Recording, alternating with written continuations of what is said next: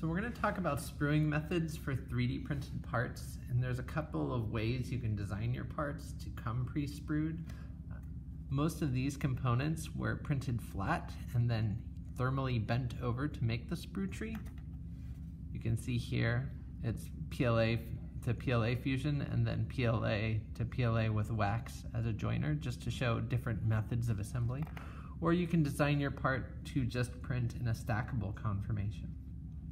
The only thing you need to consider when you've 3D printed your parts and you've done the entire assembly is the specific weight for doing your metal calculation is different than that of wax. And depending on the infill that you've 3D printed your part at, you're not going to get the same volumetric calculation, because if you printed something that's got 8% infill, it's not going to behave the same as something with 100% infill.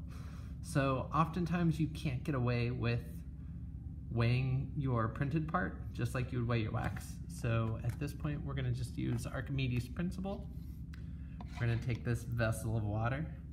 We're going to take our printed part, and you can see that we have on here no marks where the water line is. So we're going to let that settle, and it's just above a pint. But what we want to do is just mark what the water line comes up to when we fully submerge our part. Okay, so there is our part fully submerged, and we just mark the index of where that water line is. Okay, so I know to the top of my mark is the volume of my printed part. So when you take your part out and you shake it off, the index of that water line changes slightly.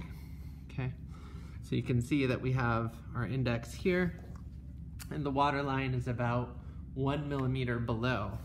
And so what we need to do is determine how much metal needs to go in to be equivalent, okay? And so that can be done very simply by just taking pieces of silver and dropping them in until you reach the volume of your line. So right now I'm just taking components that I've cast previously,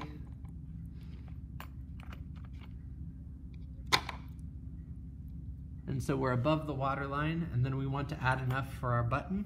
This is a good volume for a button. So we know that we're slightly over, and some for good luck.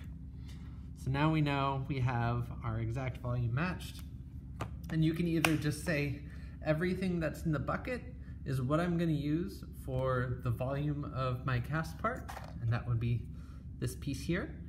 Or you can take that metal and you can weigh it on a scale and write that number down for later in case you don't have the same metal with you.